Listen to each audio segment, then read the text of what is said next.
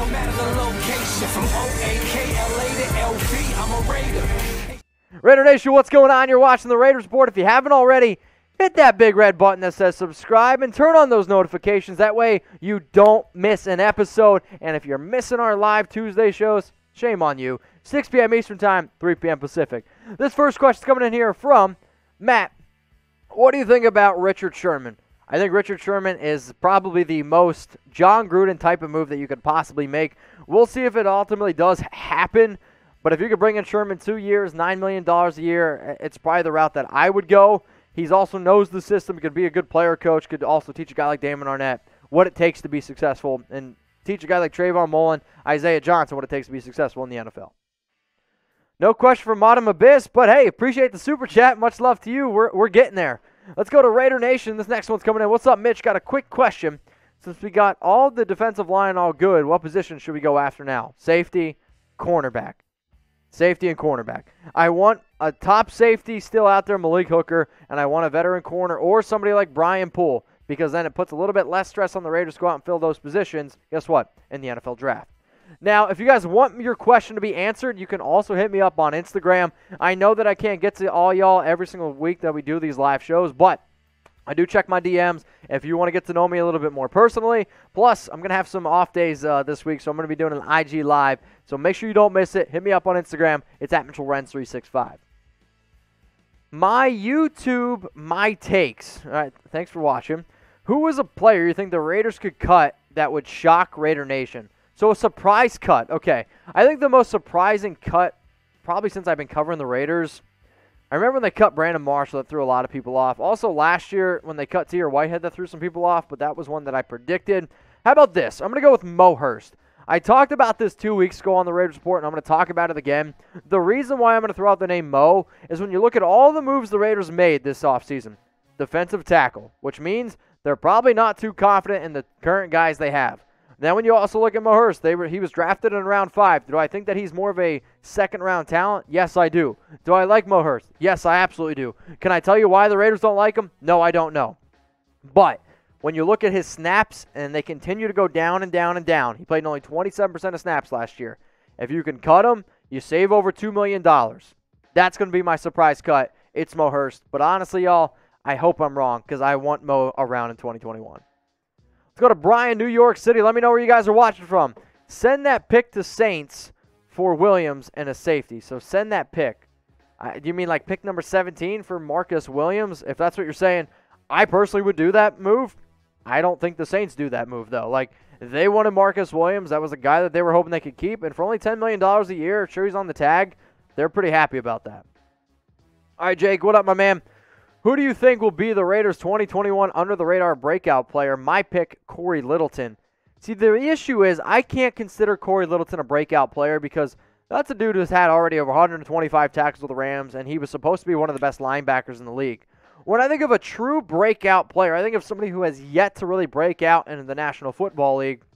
I'll throw out the name Brian Edwards. He definitely has a lot of talent. I think he has a lot of hype. Amik Robertson is somebody that I think could really, really break out. And then if I have to throw in one more guy, let's go with Foster Moreau. Those are my breakouts. All right, Autumn Abyss, perfect scenario. Appreciate the question this time. What trade down to the early 20s and still get Tevin Jenkins? Follow up with 2 DBs in the second. Hit the like button. Okay, so perfect scenario is that you trade down in the early 20s and get Tevin Jenkins, and then you follow it up with 2 defensive backs in the second.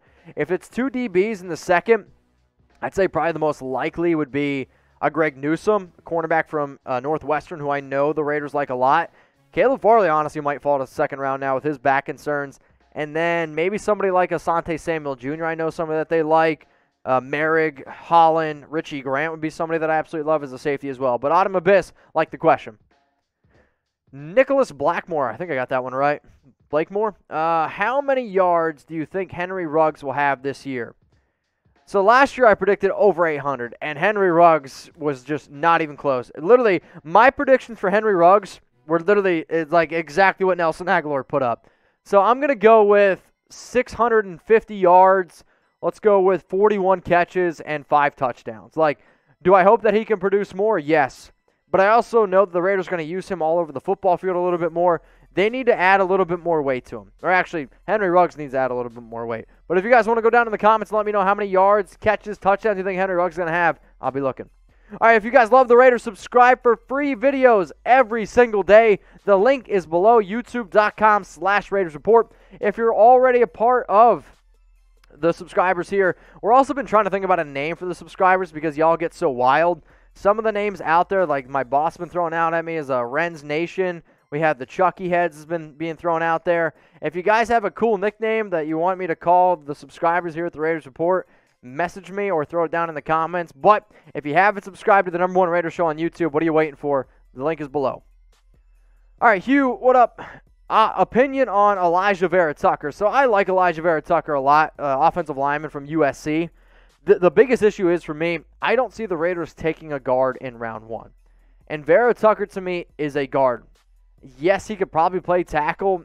I just don't think that's the way he's going to be successful in the NFL. He's a good player, but I'm going to say no to Alijah Vera-Tucker in round 1 for the Raiders, and no because he's also going to be a guard. All right, what up, Ray? How do you think Gruden will utilize Drake this year? Appreciate the super chat.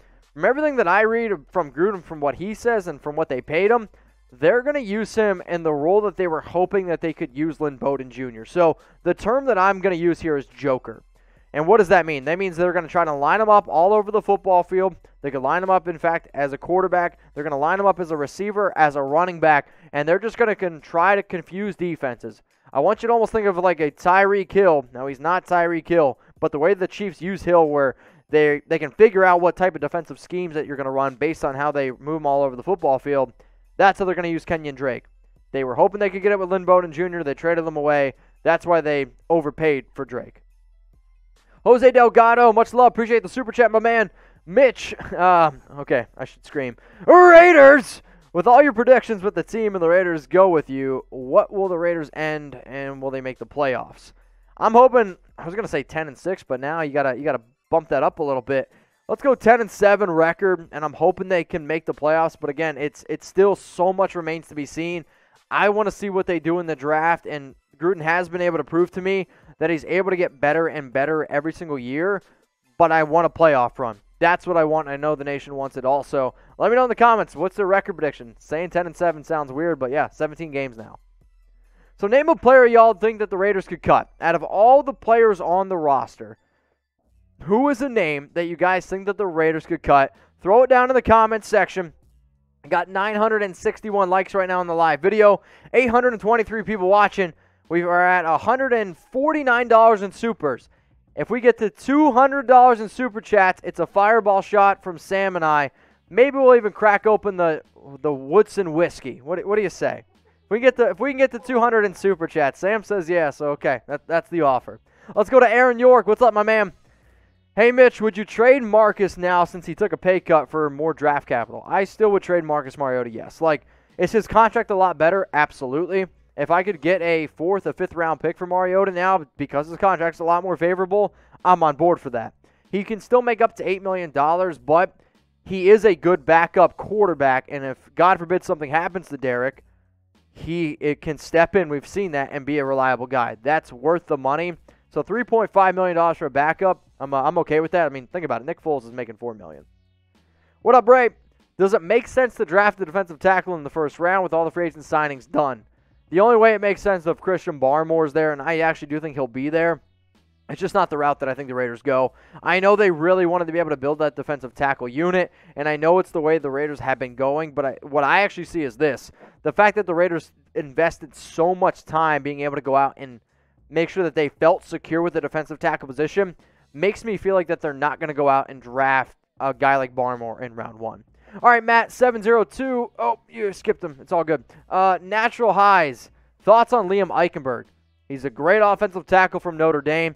He also plays left tackle, but am I confident that he could play right tackle? Yes. When you look at a lot of the great offensive linemen right now in the NFL, a lot of these guys are coming from Notre Dame. So I like Liam Eichenberg a lot. When I look at a lot of mock drafts, though, I actually had him going to the Kansas City Chiefs.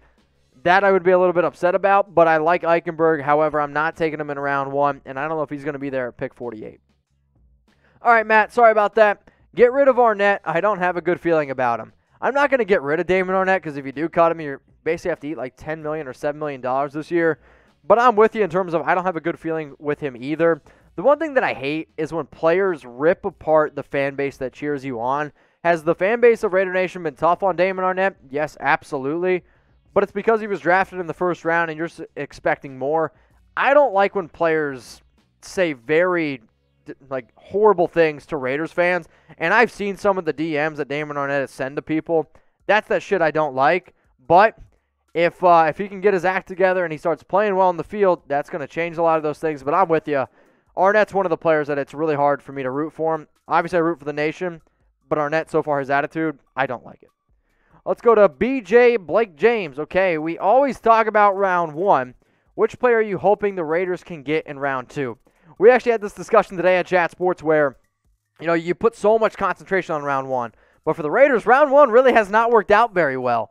But if I could say this, if there's one player that I really hope the Raiders can get in round 2, it's Richie Grant, safety out of UCF.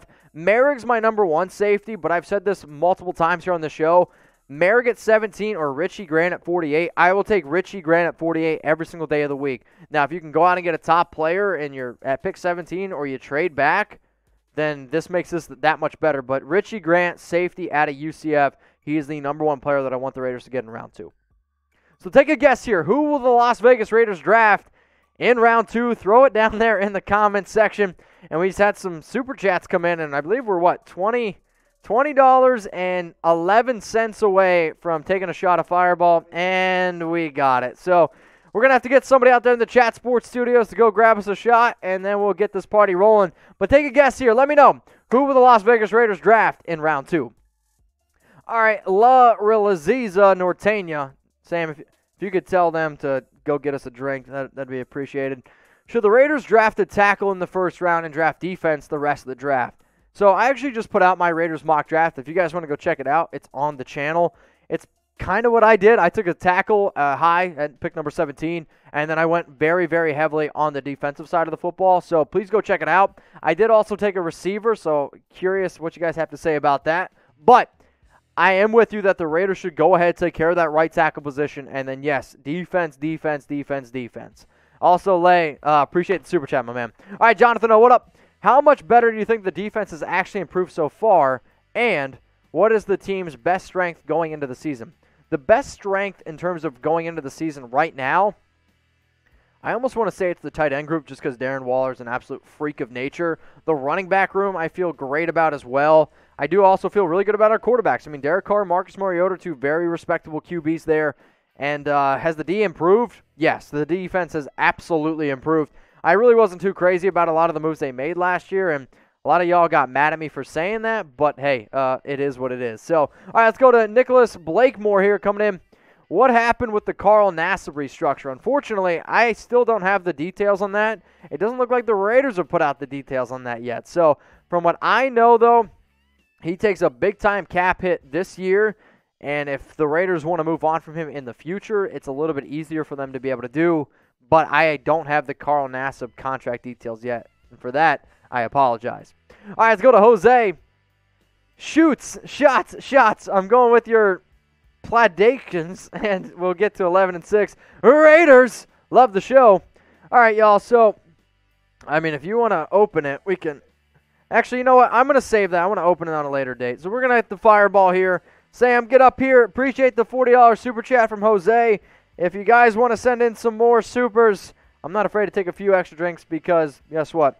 I got a 5-day weekend coming up, and I'm ready to get this party going. Sam goes, some of us got to work tomorrow. Don't worry, y'all. I still got videos coming out for you every single day of the week. I promise you. So we got 708 likes, 802 people watching. Cheers to the nation. And, yes, this is the guy behind the scene making all the magic happen. Cheers, Sam. Cheers to Raider Nation. Cheers to Jose and all the other super chats that came in. Woo. Yeah, we'll crack open the Woodson whiskey at some point. Oh, yeah. All right, y'all. Appreciate the super chat, no doubt about it.